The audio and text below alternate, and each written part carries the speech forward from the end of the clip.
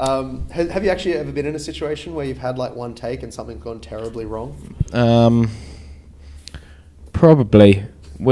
Most things are one takes for us, until it comes to really nailing down on, on a record. But yeah, all those Spotify sessions, all the radio sessions, Jools Holland, you'll have the pressure on all those things, and it's bound to be things that go wrong in all of them, really. But that's what makes it fun and live and exciting for everyone.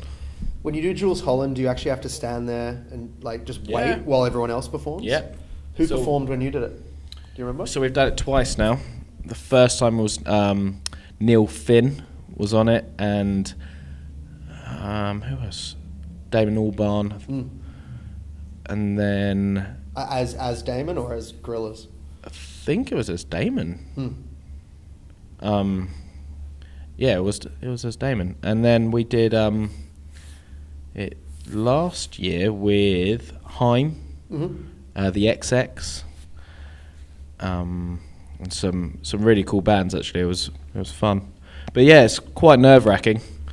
I think second time around we were like way more relaxed because we knew the vibe, knew what was going on. But still, you get that tingle of, this is going out right now. Here we go.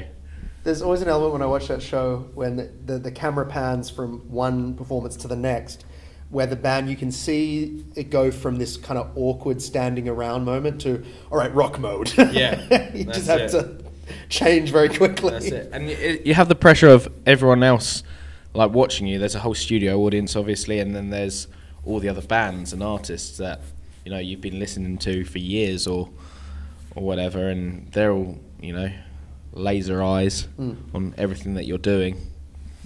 But yeah, it's a lot of fun though.